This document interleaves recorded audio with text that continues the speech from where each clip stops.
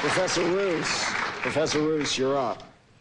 Professor Roos will make an opening statement and then submit to questioning.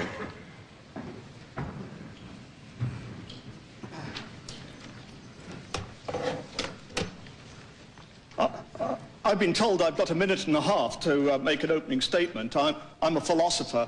I've never said anything in a minute and a half, I'm afraid. I can't even get to the verbs in a minute and a half, so let me make my points very quickly.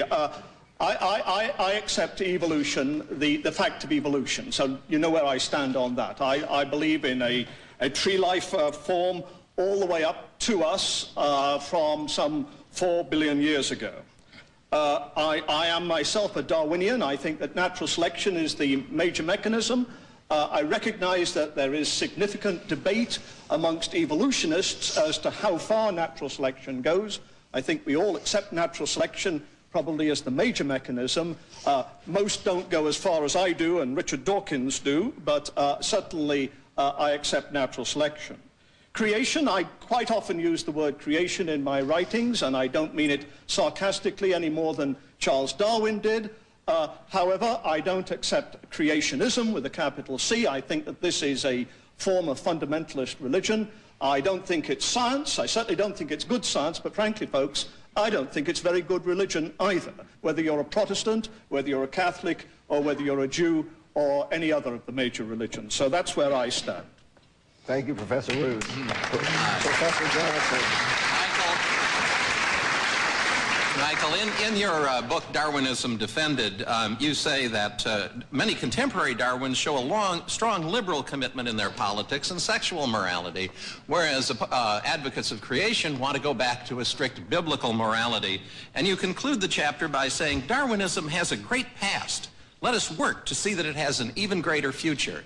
Isn't that something very inappropriate to say of a scientific theory? Do you ever hear anyone say gravity has had a great past? Let's work together to see it has a great future. Well, why not, Phil? Why not indeed? I mean, I'm all in favor of gravity having a great future. You know?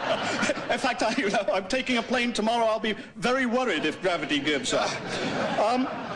No, I mean, the point is, it's certainly the case that many Darwinians, many evolutionists have been liberal, but by no means all. You know and I know that there have been many evolutionists who've been, I won't say to the right of Mr. Buckley, but certainly in that corner, if you know what I mean. Certainly there have been Darwinians, Sir Ronald Fisher. I mean, his social views, you know, make one sort of wake up in the middle of the night and sweat. So certainly, well, make me anyhow, certainly lots of people have held conservative views. I suspect you're probably right. I suspect that most scientists today accept more liberal views than conservative views, but I don't see an absolute connection. But I do agree. I do hope that Darwinism does have a great future, and I hope that you and I can contribute together to do this. Well, we're going to do our best to see that it doesn't have a great future.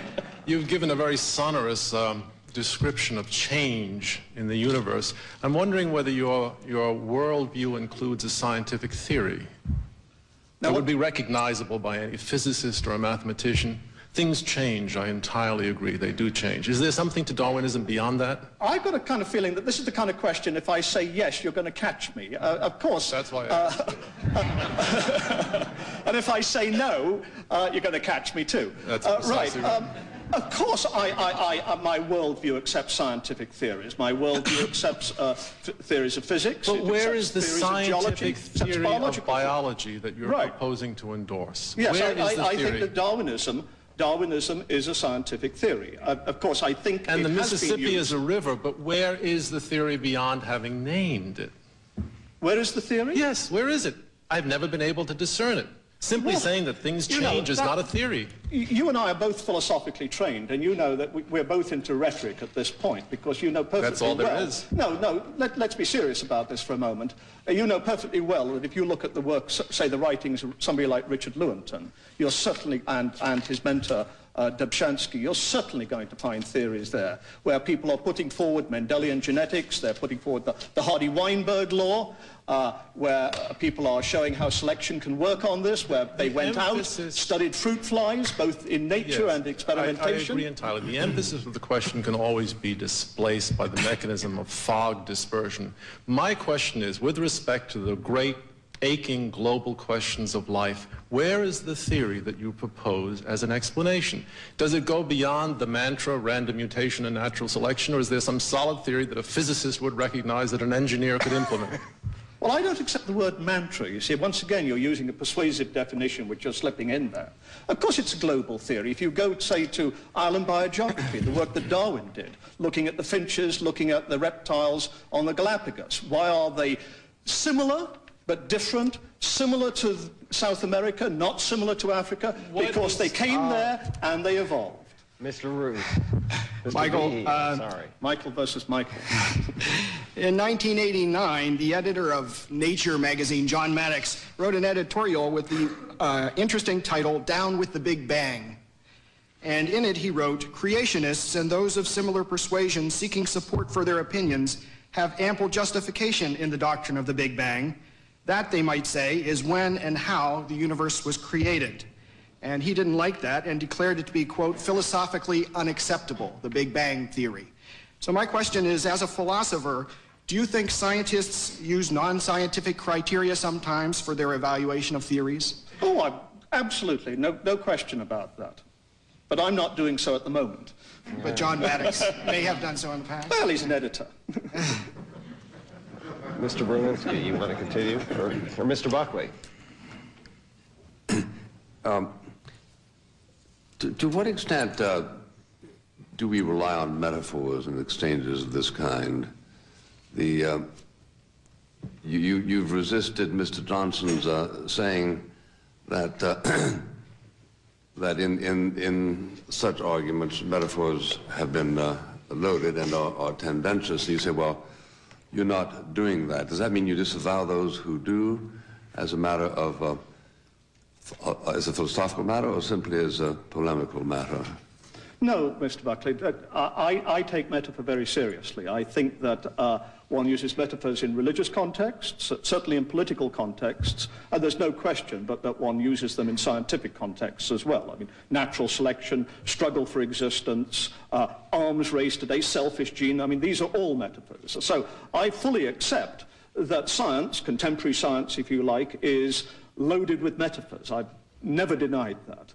But the question is, where do you go from there? Does that mean it's purely a human creation, or does that mean that having devised a theory, whether it's Behe's theory or somebody else's theory, can we then go out and check it against the world? And I think that one can in science, and I think that, despite what Mr. Berlinski says, I think that one can in evolutionary biology, and evolutionary biologists do just that. Thank you, Mr. Roos.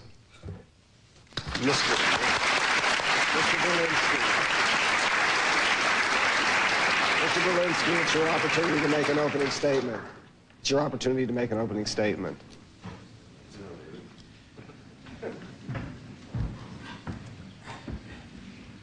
Darwin's theory of evolution is the last of the great 19th century mystery religions.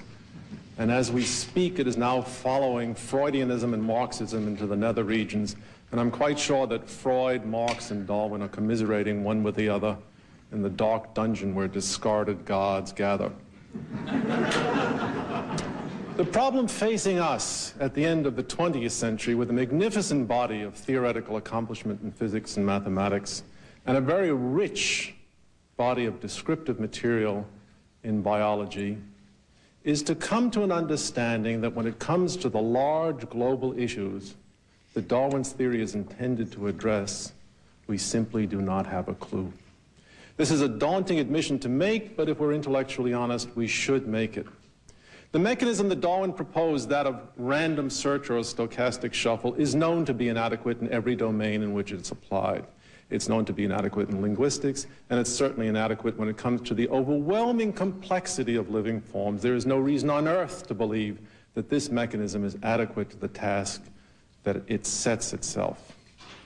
If it should come to pass in the fullness of time that we discover that there is no explanation for life, we will have to accept it.